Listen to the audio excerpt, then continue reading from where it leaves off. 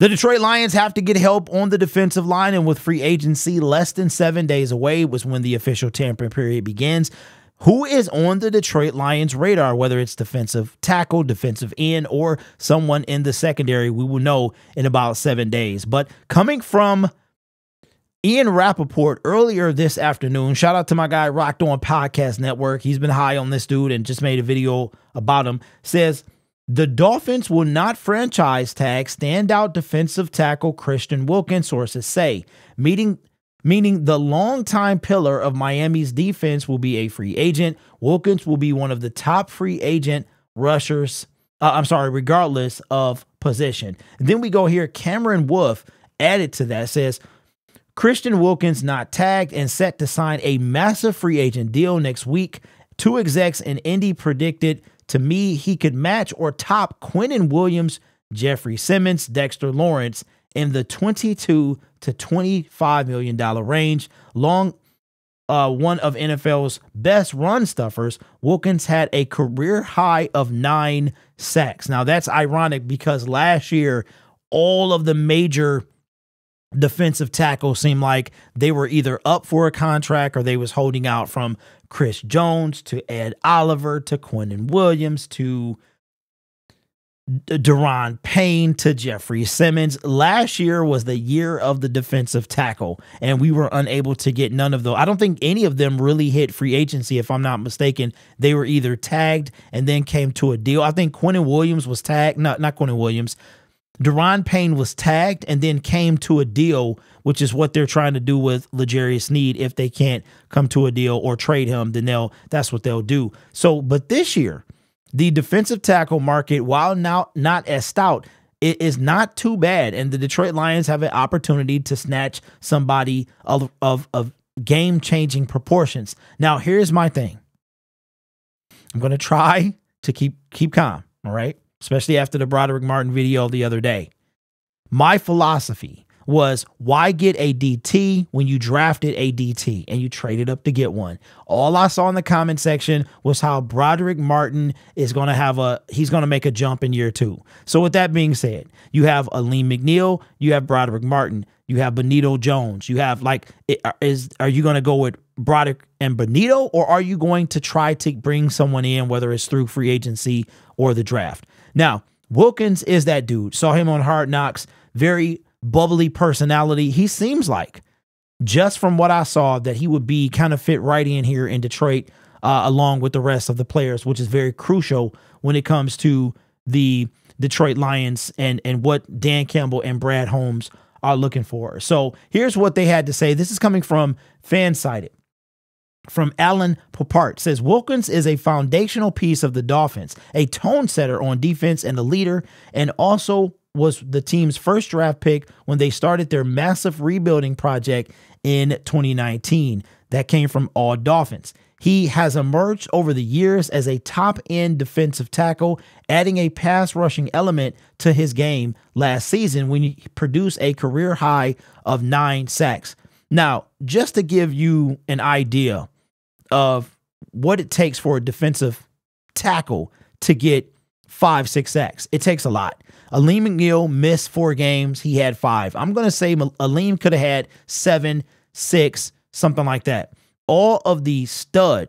Chris Jones, I want to say last year, or 2022, had 15 from the interior. That is a massive feat. It's crazy because as the pocket begins to collapse, this person has to corral the quarterback, usually in the inside. And if you watch Hutch, when Hutch comes from the outside, the quarterback will step up and start to scramble. And in this case, a lot of times these guys are corralled by that defensive tackle. So if you can get 9.5 sacks, 7, 8 from the defensive tackle position, that is a big deal. So Christian, it has done that last year. Now let's look at his stats again. A 2020, let me see. He was drafted in 2019, a first round pick number 13.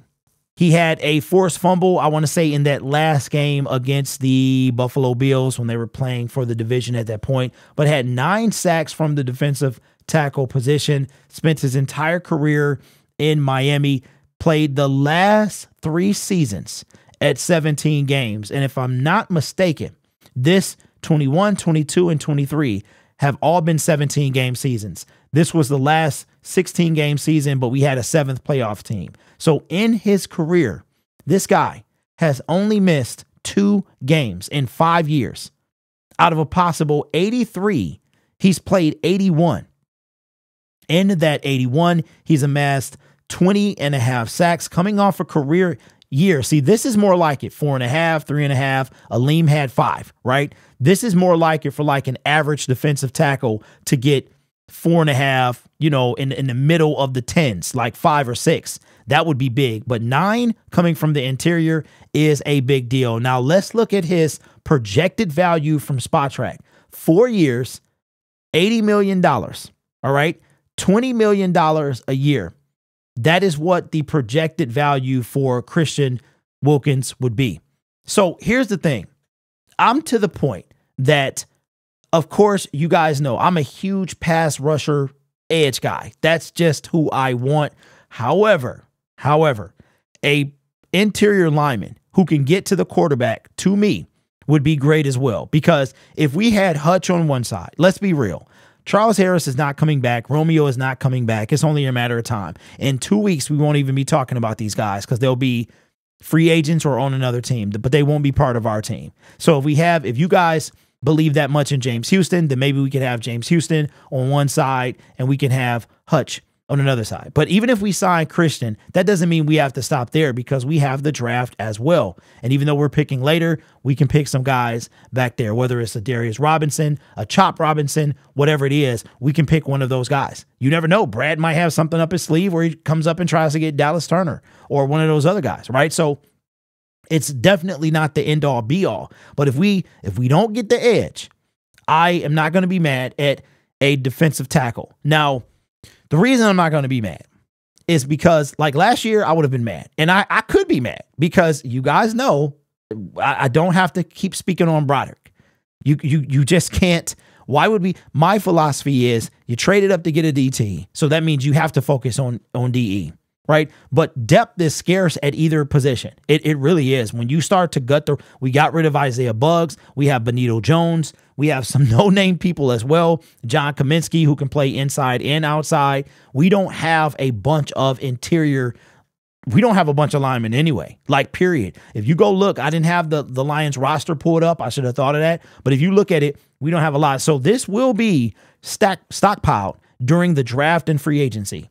So Christian Wilkins, I would prefer an edge. My number one guy is an edge. Josh Allen is rumored to be tagged tomorrow by 4 o'clock. They already decided if they can't get a deal, they will tag him. So I'm expecting that to come out at about 4:15, if not before. So he seems to be off the table. You guys know how I feel about Brian Burns. I'm not going to complain if we get him. I would prefer Daniil over Brian. But at this point, when I say whoever, I don't literally mean that. I want multiple people. Like we have to go deep between the draft and free agency.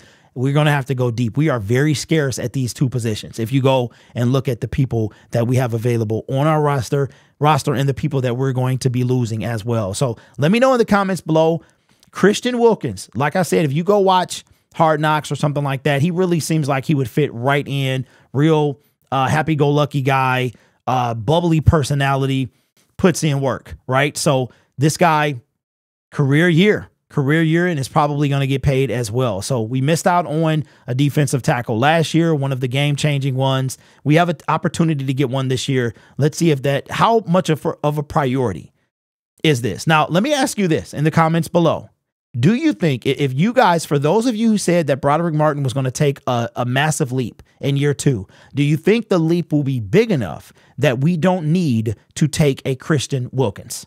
That's a question for you to answer in the comments below. We are 125 subscribers away from 20,000 when I finally get to give the Lion away. I really thought we would be there by now, but I guess with nothing really happening, it's a really slow month. This is when you start to detox from kind of everything football, and then it ramps back up. So February was like the detox month.